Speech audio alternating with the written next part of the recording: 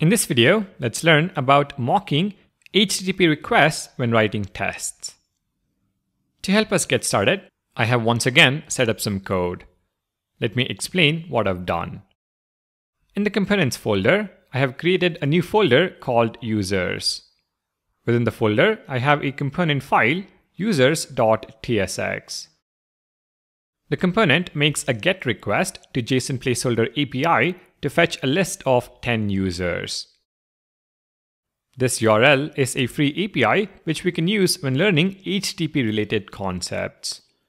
Please feel free to Google JSON placeholder and learn more about it.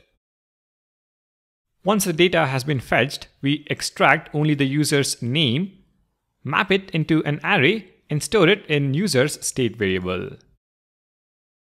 In the JSX, we map over the user names and display them in a list.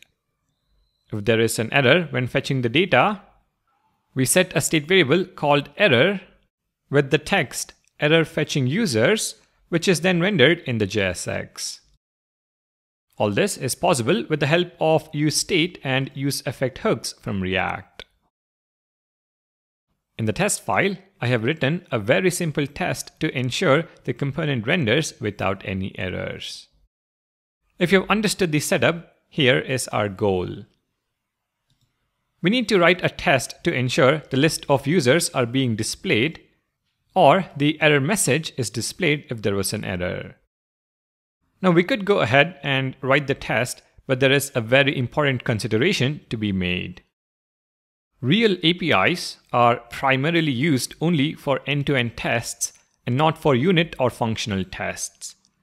For one, we don't have to ensure the server is up and running to test whether the component renders as intended. And two, since these tests are run quite often, it is not feasible to include real APIs, which may even charge you based on the number of requests. What we have to do instead is mock the HTTP requests in our test. In our case, we mock the response to the request with a list of users or an error. For mocking when writing tests with React Testing Library, the go-to package is mock service worker. Mock service worker is an API mocking library that uses service worker API to intercept actual requests. It is the closest thing to mocking a server without having to create one. It is pretty feature-rich, so we won't be covering every detail about MSW. However, we will learn how to mock the request for our specific users component.